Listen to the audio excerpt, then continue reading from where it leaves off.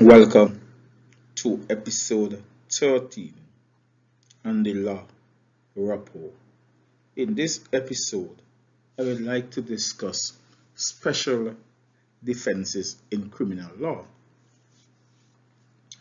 The Criminal Procedure Rules 2021 of the Turks and Caicos Islands, Rule 2, states that special defense includes the defenses of alibi and fitness to plea, automatism, insanity, Autrefois Acquit, and Autrefois Convict. In a previous episode, I dealt with the defenses of alibi, insanity, and automatism as general defenses. In my respectful view, general defenses are those defenses which arise from specific characteristics of the defendant or the circumstances of the offense. Therefore, without being critical of the drafters of the Criminal Procedure Rule, I remain resolute that the defense of automatism, insanity, and alibi are general defenses in criminal law, and further, the defense of insanity gave rise to the issue of fitness to plea, and it is just repetitive or redundant to have it listed as a defense in its own right. The specific special defenses that I wish to discuss are those specific to the offense of murder. If any of these defenses, when raised, is proven, it will have the effect of reducing the crime of murder to that of manslaughter. In other words, they are considered partial defenses. The elements required to convict a defendant of murder will all be present, but the charge itself will be reduced if any of the three available defenses are successfully argued. These defenses differ from all other defenses under the criminal law as they do not apply to all crimes. They are only specific to the offense of murder. The first special defense that I would like to discuss is the defense of diminished responsibility. This defense exists solely for the offense of murder. Diminished responsibility is set out in Section 2 of the UK's Homicide Act of 1957 as amended by Section 52 of the Coroners and Justice Act of 2009.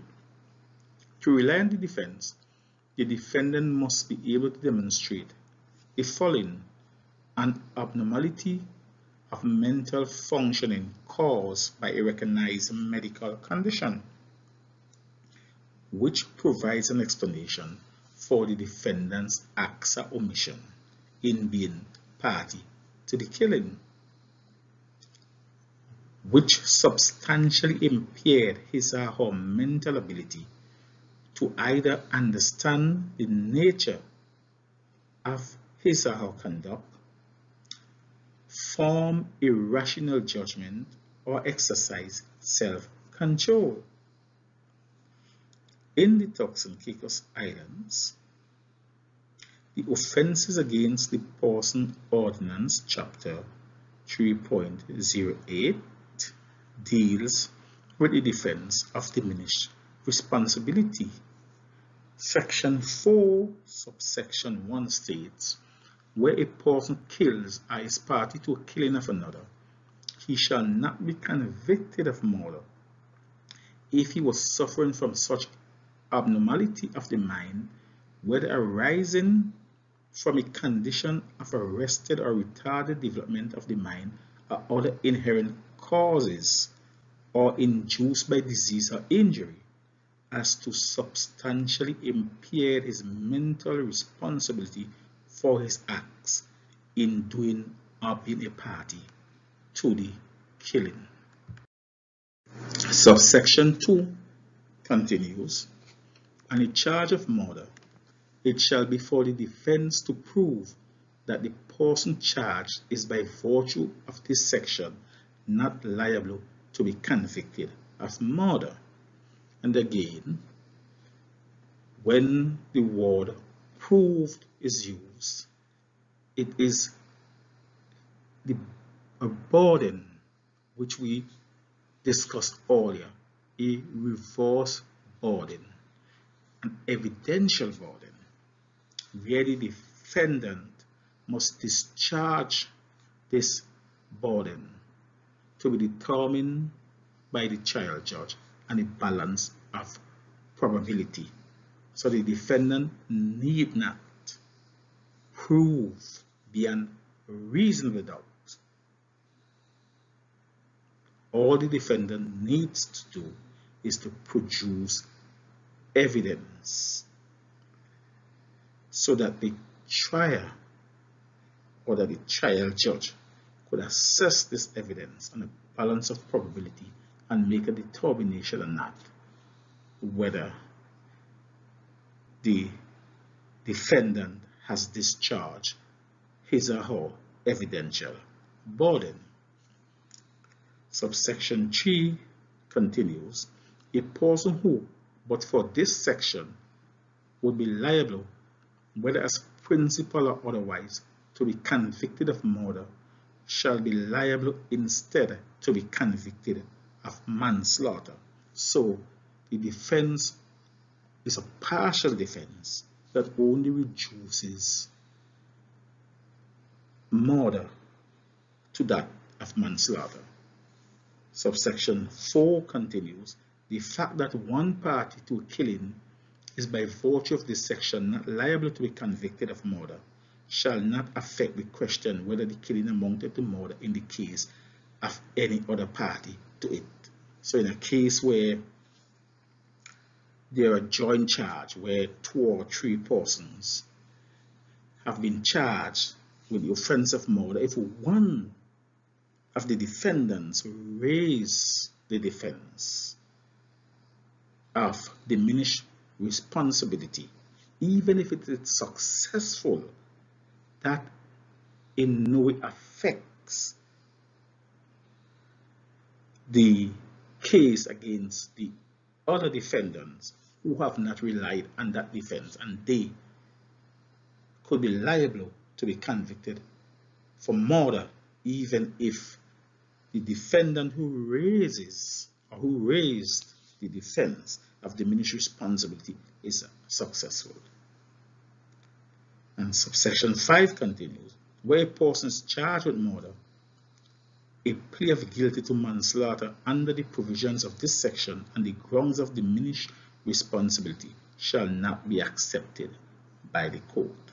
So, one who raises this defense must establish this defense by producing evidence, and there must be a trial, and so a guilty plea would not be accepted, where the basis of the plea would be that the person is suffering from some disease of the mind, and as a result he relies on the defense of diminished responsibility to a plea of guilty. There must be a trial, and this must be fleshed out at trial. The second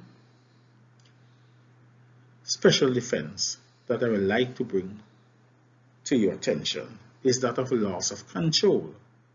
The defense of loss of control came into effect in the United Kingdom, or in England and Wales, by virtue of Section 54 of the Coroners and Justice Act of 2009, and it came into force in October 2010 or 2010.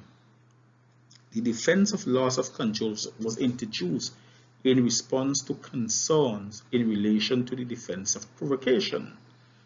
So, before the introduction of the defense of loss of control, the defense at common law was the defense of provocation. And by virtue of the introduction of the defense of loss of control in England and Wales, the defense of provocation has been abolished. The defense of provocation had become problematic and was subject to much consideration by the courts of appeal, or by appeal courts.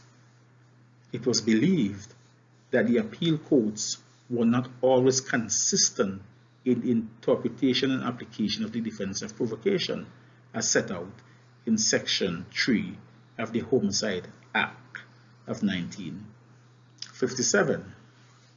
The defense was also considered to have a gender bias in that it was too favorable to those who killed as a result of losing their temper, which were generally male defendants, but did not provide a balanced response to those who kill out of fear of serious violence, and those were often women experiencing domestic violence. Let me say unequivocally, the position in the Turks and Caicos Islands is that the partial defense of provocation is available to a defendant charged with murder. So we still operate at common law because the defense of provocation has not been abolished in the Turks and Caicos Islands. Provocation is that which causes, at the time of the act, ordinary persons of average disposition to act rashly or without due deliberation or reflection, to act from passion rather than judgment, or rather than sound judgment. In other words, provocation is something which causes a reasonable person to lose control. The reasonable person test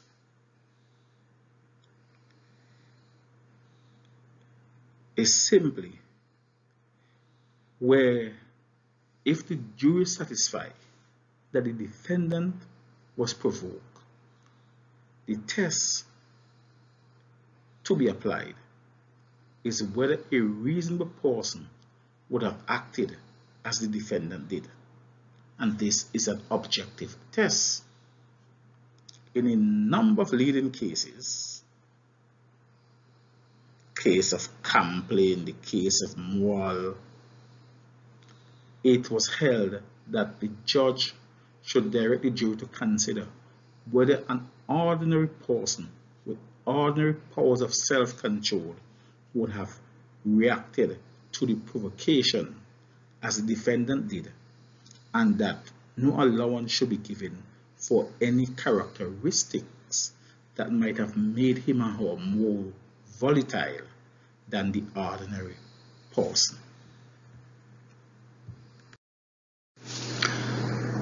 The third partial defense that will aid a defendant who raises the defense successfully to have the offense of murder reduced to that of manslaughter is the defense of suicide pact. And this is a killing in pursuance of a suicide pact. And let me say at the outset that I am not aware of this defense been available in the Turks and Caicos Islands, because this is not a common law defense and it is not on the statutes of the Turks and Caicos Islands. So this defense will not be available to a person charged for murder in the Turks and Caicos Islands. A person acting in pursuance of a suicide pact between him and another who kills the other or is a party to the other being killed by a third person is guilty of manslaughter and not murder, according to Section 4 of the Homicide Act of 1957 of England and Wales. The defense must prove the existence of a suicide pact as defined at Section 4.3 of the Homicide Act of 1957, and that at the time of the killing, the defendant had the intention of dying himself, according to Section 4.2 of the Homicide Act of 1957. So there must be a plan that the parties involved in this suicide pact are going to kill themselves. And in the event that one or more party survives, and that party could be charged, but he will or she will only be liable to be convicted of manslaughter and not murder. But he must produce evidence. So he has an evidential burden to produce evidence that there was in fact a suicide pact. Once the killing has been proved, the jury must answer the following two questions. Was there a suicide pact? If there was the defendant at the time of the killing acting in pursuance of the pact? Did he have the settled intention of dying in pursuance of it? Proof of a suicide pact is not conditional on proof of a mental abnormality, and this was established in the case of the Queen and Ward of 1990. This reverse legal burden under Section 4.2 is the same as the reverse burden placed on a person who pray in aid the defense of diminished responsibility, and it has been ruled to be compatible with the presumption of innocence, and this has been established in the case of the Queen and Foy in 2013.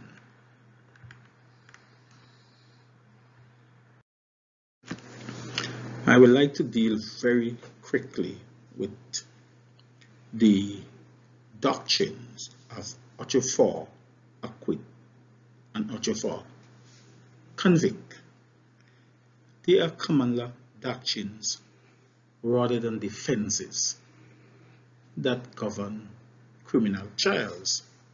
Autrefois Acquit refers to the fact that a person cannot be put on trial for an offence he has been previously acquitted for, and Autrefois Convict refers to the fact that a person cannot be put on trial for the same offence that he has previously been convicted of. The combination of both doctrines gave birth to the rule against double jeopardy. This rule refers to the fact that a person cannot be tried for the same offence again if previously he has been either convicted or acquitted. However, Part 10 of the Criminal Justice Act of 2003 in England and Wales reformed the law in relation to double jeopardy by permitting retrials in respect of serious offences where new and compelling evidence has come to light, for example DNA or fingerprints, or where a new witness to the offence has come forward. There are no similar provisions in the laws of the Turks and Caicos Islands. And here is where I wish to conclude on special defenses. And for the usual disclaimer, nothing that I discuss in this episode is legal advice and should be construed as legal advice. For legal advice, please contact a competent attorney of your choice. If you listen to my discussions, I thank you. And if you like what I have said and what I am doing, please leave a comment, make it constructive. If there's things that you think that I can improve, please say so, and I will be happy to look into it. Thank you for listening.